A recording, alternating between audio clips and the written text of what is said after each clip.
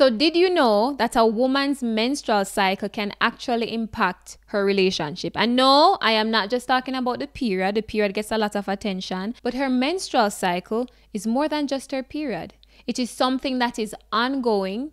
Her hormones are constantly changing, and that impacts her brain. It impacts her behavior, and it impacts her relationship. So on today's episode, I am going to go week by week throughout the menstrual cycle and help you to understand what exactly is going on inside a woman during each week of the menstrual cycle. And I will have lots of tips for husbands, what to do, what not to do during each week. Also, I discovered that guys too have a hormonal cycle.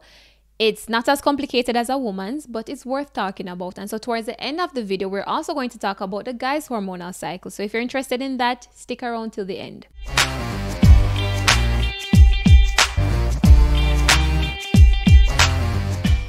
Hello everyone and welcome back to another day in love. If you're new here, my name is Shanae. I am so happy that you decided to stop by. I also want to take a few seconds to say thank you to all the people who have found value in this podcast and have decided to stick around by subscribing. So thank you, thank you, thank you. A woman's menstrual cycle begins the very first day that she bleeds. So the very first day of her period, that's when her menstrual cycle begins. And during this time, she may be experiencing some period symptoms. We're talking about cramps or abdominal pain, back pain, nausea, fatigue, irritability, cravings, mood swings, anxiety, difficulty concentrating, etc. And the intensity of these symptoms varies from woman to woman. So you just have to get to know your wife and see exactly what her symptoms are and how intense they are. And I think it goes without saying that something like irritability or mood swings could affect a relationship, at least your communication. She might get easily angry over small things. And so it does have the potential to affect the relationship. So here's what you do, husbands. During day one, from day 1 to day 3, just give her some space. If there's anything that you can do to help make her more comfortable, she's dealing with cramps or back pain or nausea. If there's anything you can do to help make her more comfortable, do it. It will be greatly appreciated. But give her some space. She just needs some time to get over those period symptoms so that she can get back to normal. Now, most women have a period that lasts anywhere from 3 to 7 days. So towards the end of her period, you find that her mood starts to improve. And then we get to week 2, and week 2 is a week of magic because her estrogen levels are really high and she's in a position where she's more talkative, she's more positive, confident, productive, and open. Now, week 2 is a week when you have those hard conversations. If there is some conflict that needs to be resolved, week 2 is the week to do it. If there is a big project that you guys need to tackle together, week 2 is the week to do it. So week 2 is the week to wine and dine her because she's in a better mood. She's going to enjoy going on a date with you or spending time with you. Around days 10 to 15 is when ovulation happens. And during this time, her testosterone levels are going to go up, which could mean that her sex drive is going to go up as well. So again, week 2 is a week of magic. It's time to prioritize physical intimacy. This is the week, guys, when you have no doubt in your mind that your wife loves you and she likes you. She enjoys being in this relationship. Then we transition into week 3, and week 3 is a bit of a tough week. It's during this week that the hormone progesterone comes to play. So her progesterone levels are going to be higher, and this hormone is slightly sedative. So you're going to find that she becomes a little bit more withdrawn. She's quiet. She may feel a little less confident. She has a harder time communicating with you and getting her point across. Her sex drive may actually decrease. And you find that she holds back during conversations. So she may not want to initiate conversations, or she just may not have much to say during conversations. Husbands, this does not mean that she doesn't like you. It does not mean that she's not interested in a conversation. But it's just the hormones that are playing her body are, in essence, sedating her slightly. And mind you, this isn't happening 24/7. But you're going to start, during week 3, you're going to start wondering, hold on, why is she so quiet?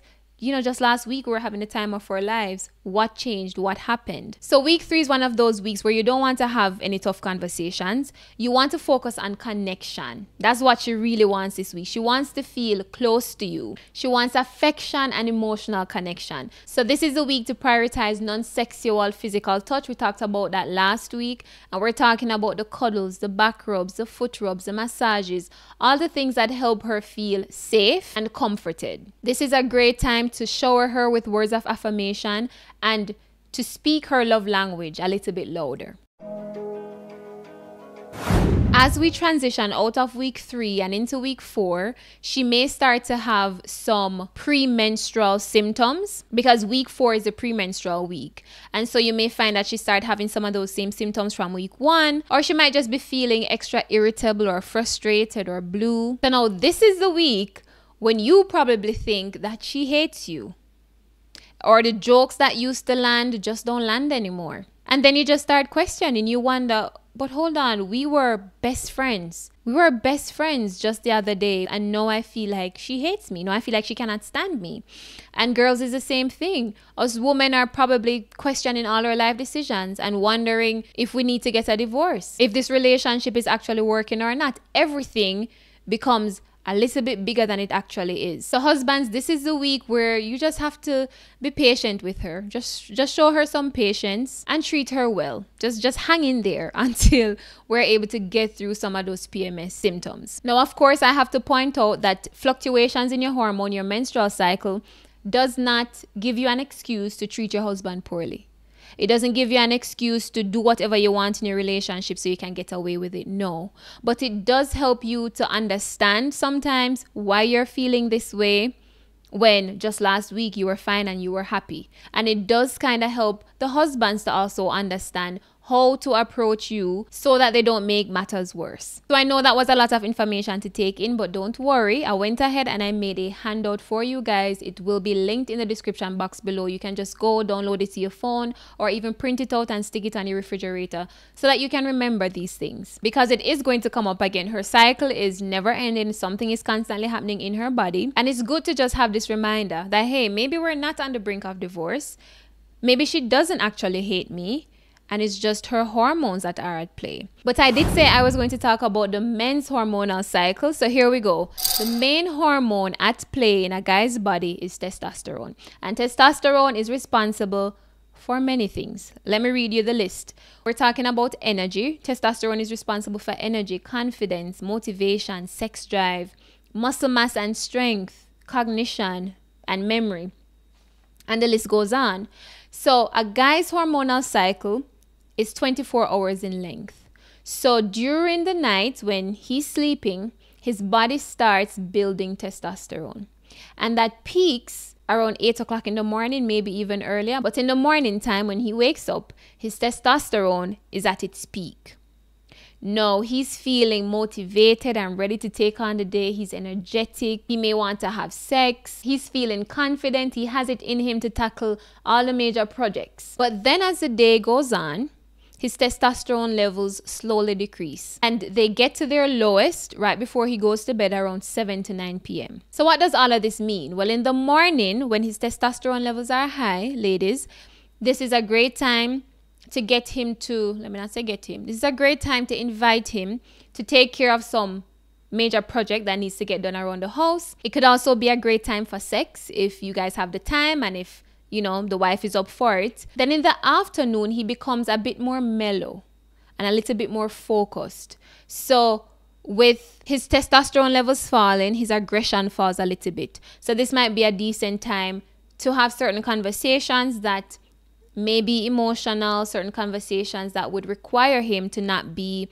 as aggressive or as pushy. It's a great time to resolve conflict. In the evening time, when his testosterone levels are at their lowest, he becomes a little bit more passive, more open-minded, maybe even a little bit emotional. And so ladies, if there's some idea or some suggestion that you've been wanting to bring up to him, it's better to do it during the evening time or at night, because then he'll be a little bit more open to it. But like I said, the guy's hormonal cycle is pretty straightforward. There isn't a whole lot at play like there is with the woman's hormonal cycle, but it is very important and it can help you to understand, why is my husband a little bit different in the morning versus in the evening? Or if I want to get something done, if I want to resolve a particular conflict, when is the best time to do it?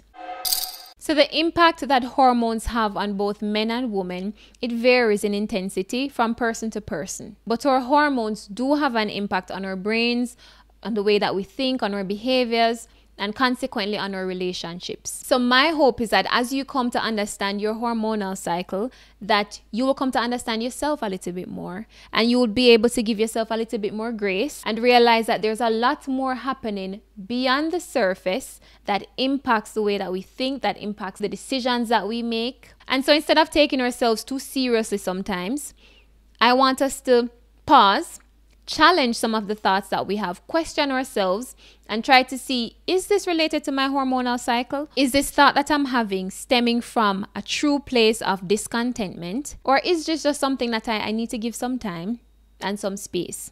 Well, that's all for today's episode. I want to thank everybody who watched this video to the very end. Remember to like, subscribe, share this with a friend who you think might find this useful. But until next time, remember to live a good life.